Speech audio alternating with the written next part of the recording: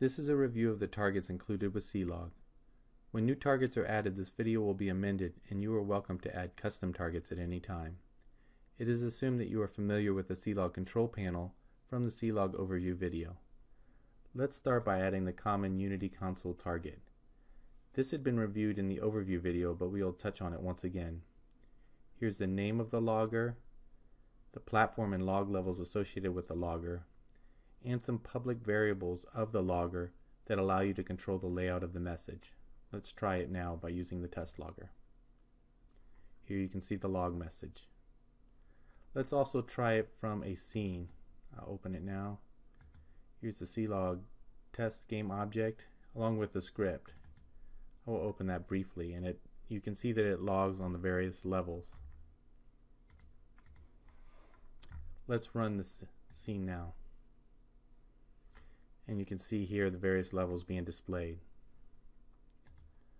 Okay, let's clear this and go ahead and try a different target. Let's add the GameConsole. The GameConsole is a console in your game that allows you to debug at runtime. To use the GameConsole, we'll need to add the prefab located in the Commons Log UI prefabs directory. However, we'll load a scene that already contains the prefab. Here's the prefab, along with the CLog test object with the CLog example script that logs on various levels. This is the same script you've seen on other loggers. However, due to the different target, the log messages will be sent to the GameConsole. If we look inside the GameConsole prefab, we can find where the text box is added. It's placed here in the inlog content object. You can see it's not present now because it's added via a script. This is to allow it to dynamically choose the TextMesh Pro asset should it be available. TextMesh Pro has a much better looking UI and is available from free at the asset store. It will also be included with Unity 2017. Let's go ahead and play the scene.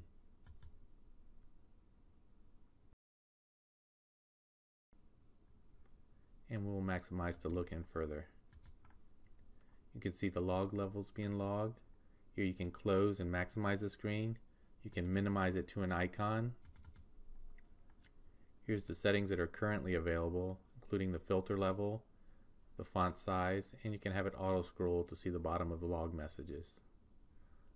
Let's return to the editor.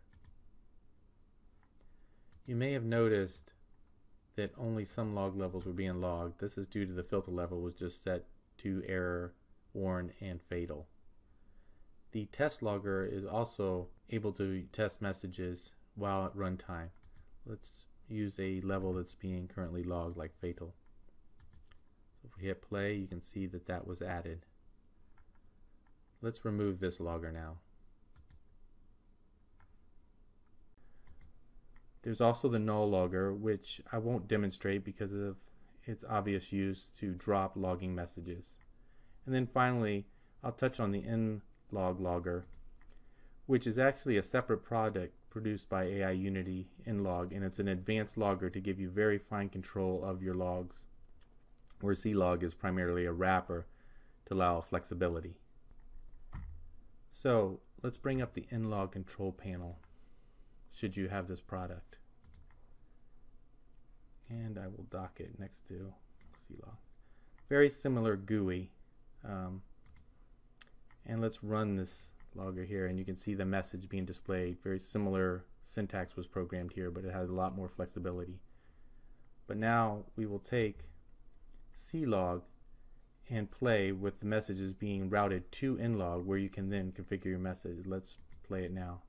Here you can see the CLog message being displayed, so it was sent to nlog, which then has control through its configuration. Let's try using multiple targets. Let's start with the UnityConsole, and we will also add the GameConsole. Now we want log messages in the editor to use the UnityConsole, and all other build platforms to use the GameConsole. So we will go into the UnityConsole target here and change the platform to just the editor located here. Now any messages in the editor will hit this target, and any other messages that are built on different platforms will fall through to the game console target. Let's try it now by hitting the test logger. Here you can see the log message.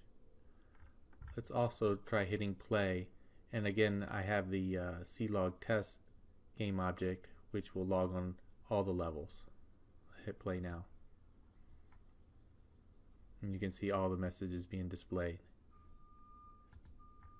Thank you and happy logging. To learn more, please visit AiUnity website. You can also explore the featured products below. Be sure to subscribe to stay current on all AiUnity products.